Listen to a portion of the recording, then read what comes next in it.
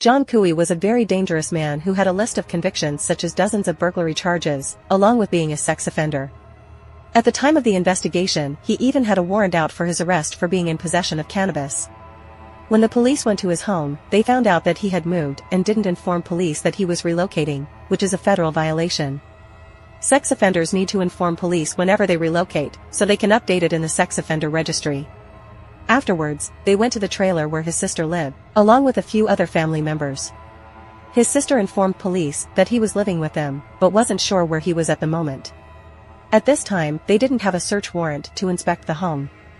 However, what the police didn't know at the time was that they were just a few feet away from Jessica, while she was still alive, during the time they were questioning his family about his whereabouts. The officers walked into the house and peeked through some doors, but weren't allowed to search further. Meanwhile, the scared 9-year-old girl was sitting in the dark closet of his bedroom, not making a sound, as she was told by John to not make any noise and to stay in the closet no matter what. It's heartbreaking that Jessica was so close to being saved, if they just would have opened that closet door.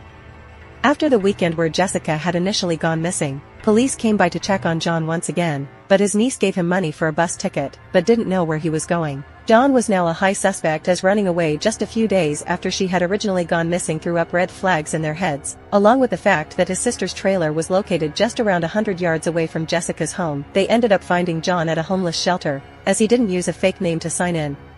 He told police that he was there looking for work, and was questioned about Jessica's disappearance. He told police that he had no idea what happened to that girl, and he didn't even know she existed until he saw her on the news. Police didn't have anything to hold him on at the time, and had to release him. On March 12, a couple weeks after she had gone missing, the police finally obtained a search warrant to search his sister's trailer. In his bedroom, inside his closet, they found a mattress with blood stains.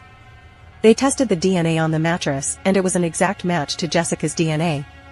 John was now immediately arrested and charged for the kidnapping and murder of Jessica Lunsford. The confession. On March 18, 2005, John made his confession. He told the police that he had initially just wanted to break in and rob the home, but he had made too much noise